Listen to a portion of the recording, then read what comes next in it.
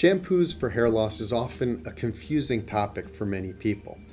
First of all, people get concerned that if I shampoo my hair and they notice that they have hair loss, they feel that it's the shampooing process that's causing the problem. And so what they do is then they wait and skip shampooing till every other day or every third day or every fourth day.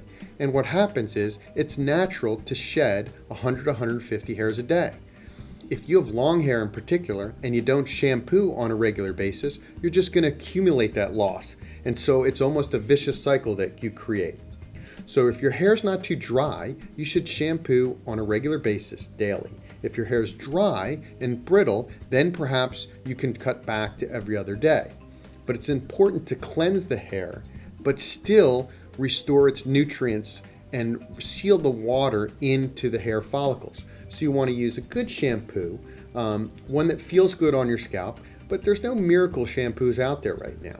If you have a condition such as seborrheic capitis or seborrheic dermatitis, which is more commonly known as dandruff, you can impede the growth of the hair follicles. And so in these instances, you want to use an anti-dandruff shampoo. A couple of good ones are Nizoral shampoo, which also happens to be an anti-androgen shampoo, so it can be beneficial for the hair loss, as well as just Intensive Formula Head & Shoulders. These are two products that work well for fighting the dandruff that allows your hair to grow naturally.